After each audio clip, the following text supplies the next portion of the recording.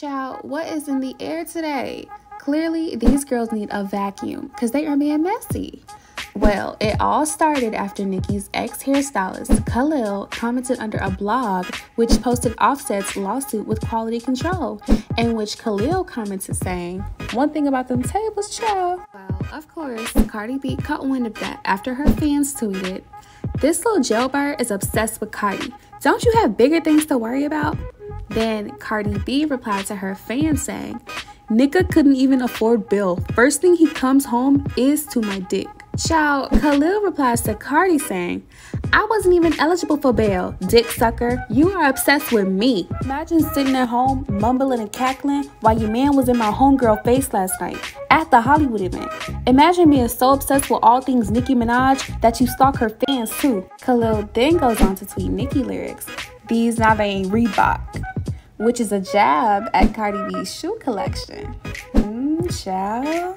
A Cardi B fan replied to Khalil, "You probably can't even afford no Reebok considering you had to steal," which led to Khalil saying, "Meanwhile, your fave is associated with the biggest scammer in NYC, please." Oh, and I am Cardi B. When you gonna run Rachel and Sarah they coins? No, they're not gonna settle for the $4 million you keep trying to offer them. So stop ducking them court cases and pay up. Child, Cardi B then says, "First you claim I offer girls 4 M's over a case that the state pick up, which is illegal. Then you claim I'm trying to make mans with no receipts. Then claim my man was in your friend's face with no receipts. Now you lying to go viral. Why are you lying on me and those girls for? I have an open case. Everything is public. Offering money will not benefit me and actually get me in real trouble.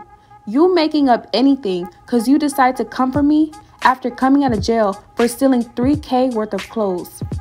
Laughing my ass off. Now you know you offered them girls the money. And please, don't ignore my other tweets. How many outfits T Styles done stole from you? How many Chanel she blicked? Girl, Cardi, we still in outfits, chill."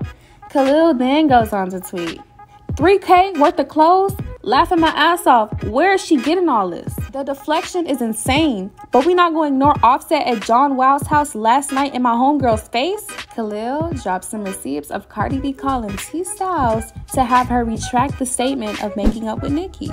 Child, wait. So Cardi was trying to make up with Nicki Minaj? After throwing a shoe at our girl, Cardi, we need an apology. A public apology. So you didn't say this. All just aside, like, I'm gonna stand up, bitch. Come outside and start lying. I wouldn't even like say some shit like that if it wasn't true.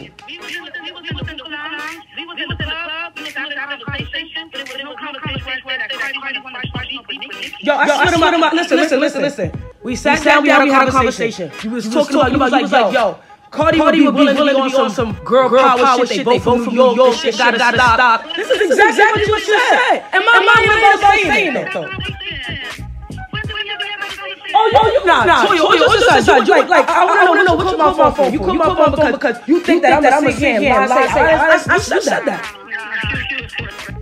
Cardi B then goes on to tweet, "You attacking me, making lies with no receipts? You got people defending you, but the fact is you spilling your client's tea with your besties, hoping you get some tea off of me. You unprofessional, but want to go out in front for people that would drag you if I really talk." Cardi B tweets about Khalil's charges saying, "3K worth of clothes? Baby, it's in your records. Fuck you mean where I'm getting it from?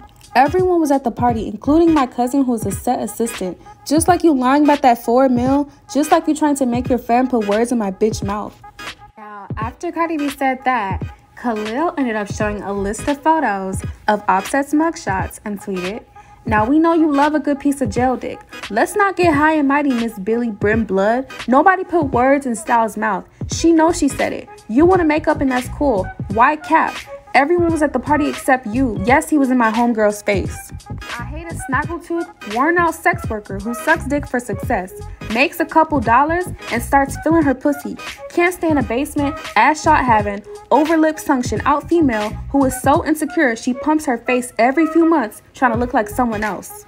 Keep calling me a thief when your friend sold Yandy Smith fake Chanel bags and took her $7K. You might want to check your authenticity, babe." which led to Cardi B throwing jabs at Nicki's husband because Khalil doesn't have a husband. So what husband could Cardi B have been talking about? And then she tweeted, "Ooh, my man got a couple weed charges and gun charges because he ain't no pussy and was a hustler. Rather dick slinging than taking pussy from bitches. You want to bring up my nigga up trying to get me mad? Let's not talk about husbands now."